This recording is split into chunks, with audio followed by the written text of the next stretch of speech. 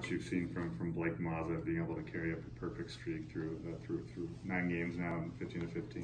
And yeah, I think he's done a good job in the offseason developing, like we talked about. I think you and I talked about that early on. I just think his work ethic has paid dividends for him, and he's got a good demeanor to him in terms of just one kick at a time, and that's really what he's been able to approach it that way, and it's been successful. Is it kind of like a no-hitter or perfect game with a pitcher where you don't want to talk to him about being perfect, or do you think he's conscious of that or thinking about it at all? Or? We're just so focused on day-to-day what we do. You know, it's not really – I know he is or whatever because I've heard, you know, obviously he's done a great job, but all you do is focus on what can we get better at, where does he need to improve, and he's done that, and I think that's why he's been able to be successful. Has his range also improved quite a bit from last year? You know that you can send him out for a 50-yarder as opposed to last year. You're maybe a little more hesitant depending on weather and other conditions and whatnot. Yeah, he's getting better pop on the ball, better lift on the ball, so it makes you a lot more comfortable with that. And then field goal block, is that something you guys have been working on lately? And did you kind of see something like that coming eventually to be able to get in front of 2 of those?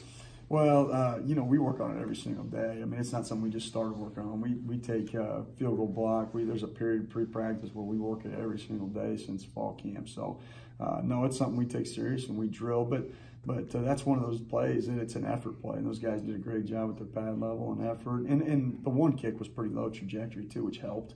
But no, that's an effort play, and I'm proud of those guys for what they've done. Coach, Willie Taylor got his first sack last week.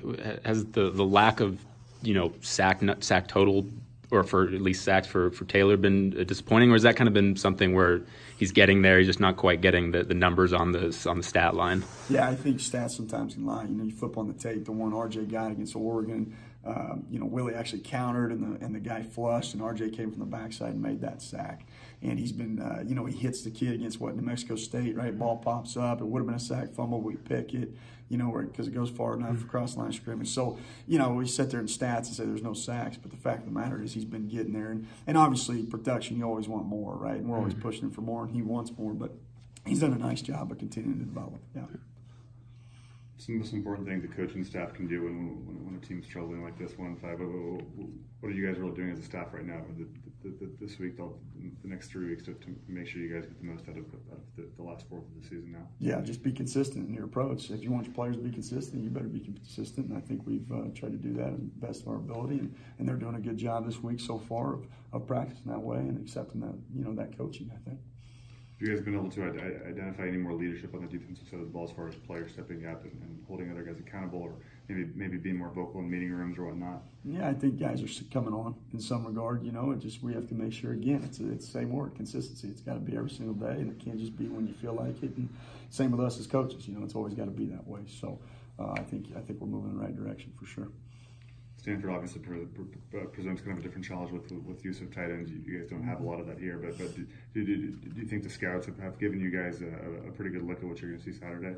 Yeah, it's always hard to get a look at something that your offense doesn't do, if that makes sense. But I think those guys have done a good job of preparing us, and our kids have done a nice job as well. And they just got to understand it's going to be a physical game. But, you know, Stanford's interesting to me because they have the ability now. I mean, they play 11 personnel and different things and throw it around. You know, last year they threw the ball quite a bit against us too. So it will be physical, I'm sure, but we still got to be able to prepare to cover and do those different things in the pass rush. Do you get a sense of if they want to throw the ball more, run the ball more this year? I know last year they kind of strayed from being ground and pound for the ball more. Do you get a sense of what this team wants to do based on its strengths? Yeah, I think, you know, percentages are percentages, but that'll be something that'll be determined as we get into the game. You know, I think they'll probably come in and try to run the ball, but we've got to do a great job of preparing for both. And so ultimately, sometimes all those things go out the window once you get into the game, and you've got to kind of adjust on the run. So. It's good. Thank you.